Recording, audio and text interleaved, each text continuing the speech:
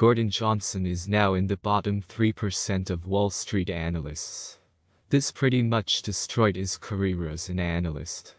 No one is going to want to put their trust in him like no one would trust the bottom 3% of restaurants. Why did Gordon destroy his career by being a bearer for renewable energy and Tesla?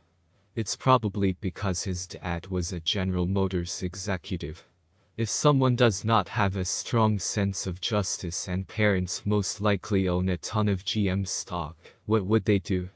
They would protect their parents' retirement even if it meant attacking the renewable energy industry and destroying their career while they're at it.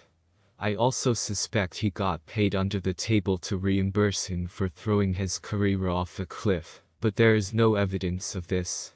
Gordon most likely will retire in the next 10 years. The only reason I think he still works as an analyst is that he has a mission he needs to complete for GM, which is to try putting Tesla in the dirt, and maybe because he likes the attention.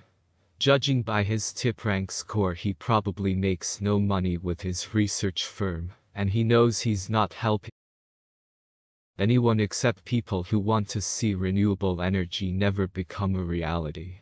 I think this is why he destroyed his career and manipulated sheeple into selling their Tesla stock.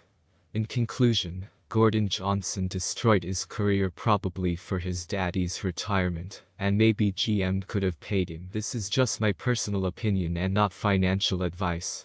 Thanks for watching. If this video added value to your life, consider subscribing.